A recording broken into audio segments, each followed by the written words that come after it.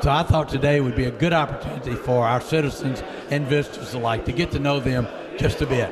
First, William Green beat a sitting council person. Matter of fact, he is my city council person. And William, congratulations, and just talk a minute about what your vision is and what you'd like to accomplish. Well, one of my first things that I would like to accomplish, of course, is having town hall meetings. That's where I would get, speak to the individual would get to speak to me and lay out the vision. Some of the other things that I ran on, of course, is the Merchant Association. I ran on land banking as well as participatory budgeting. Participatory budgeting is where the citizens get to actually choose what some of the projects that the money is actually spent on. So I'm looking forward to serving the people of District 5 as well as the people of the city of Montgomery. Well, that last one's going to be an interesting proposition. We'll be interested to follow that one and see how we do it. We are, in fact, doing a lot more transparency. We've got Socrata, who is now working on a system that does allow our citizens to go straight to the data and be able to interact with it a lot better. And we're just on the front end of that, so we look forward to that and your advice along those lines. Brantley Lyons is representing District 2, and he also he's replacing one of our long-standing District 1, but Charles Smith chose not to run. But Brantley ran a great campaign, had to do a runoff. So talk about what your vision is for your district and the city as a whole.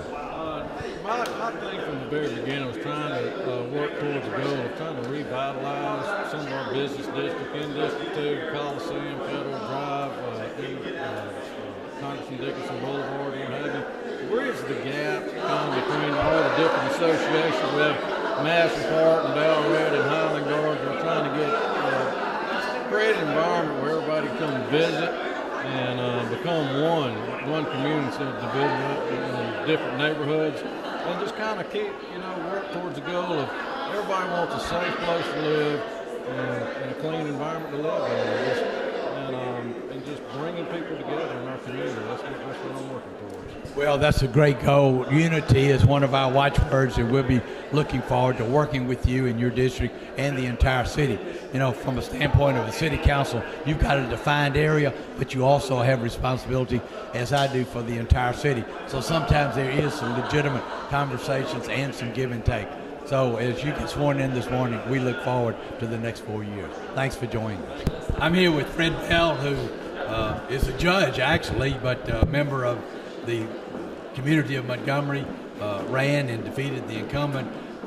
Fred's had a great history. He's an attorney, and we're delighted to be serving with you. Maybe speak just a moment about what your vision is for your district, but also for the city.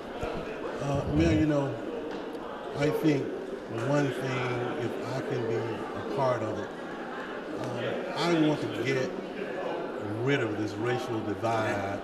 And if I can just be a part of that, that should show the world that Montgomery, black, white, straight, gay, lesbian, that we can move Montgomery forward the way you're doing and the way we want to do it. I would just be happy. Specifically for 6th, though, I would like to see, and I'm talking to the mayor, I would like to see really the quarter Southern Boulevard. I would like to see that a little bit more appealing. But there's some small things that we can do. I want to be an innovator for the people. We can't expect government to do everything. Government is supposed to do what government is supposed to do. But I just want to be an innovator. I want to be a person who maybe you can sound on and maybe you can talk, and let's move District 6 the way it's supposed to be moved. Well, we're supportive of that. Inclusiveness, unity is all of the things that we need to work towards, and we're just delighted for the next 4 years to be working with you. Congratulations. Thank you very much, and congratulations to you, too. Thank you. Mayor Massimo Mallegni, mayor of our sister city, Pietrasanta, Italy. He's been here for a few days. He's over here specifically for our swearing in, but he's also doing a lot of economic development, both for his industry, marble, and the arts, as well as tourism. This is an opportunity to speak to the citizens of Montgomery. So what would you say to the citizens, inviting them to Pietrasanta, and congratulations on a new city council? Well, thank you so much for this invitation. For us, it's an honor to be here. Today I dress the Italian flag for this important moment for you, for your town, for your mayor. last and new mayor, former and new mayor. And thank you so much, because in these days, in these few days, we met the most important person in politics, in economics development, in tourism, architect, designer, and things. Yesterday night we made this important exhibition in Montgomery Fine Art, so thank you so much to you for this opportunity. And we wait you, if you come everybody, I'm very lucky, I will be lucky, in June with your mayor in Pietrasanta in Italy, in Tuscany.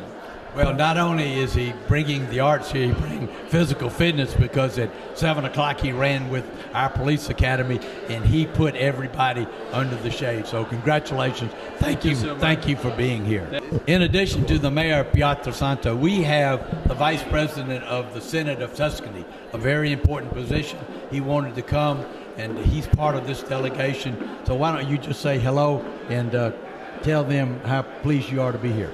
Hello to everybody. It's a great pleasure for me to be here and an honor to represent the region of Tuscany and to say in bocca al lupo to our measure. Very, very pleasure, and I hope that Alabama, and in particular the city of Montgomery, there is a strong friendship with Tuscany, with the city of Pietrasanta. We are here like Tuscany to say in bocca al lupo and to support the mission of the mayor of Pietrasanta, Massimo Mallegni. Grazie. Grazie.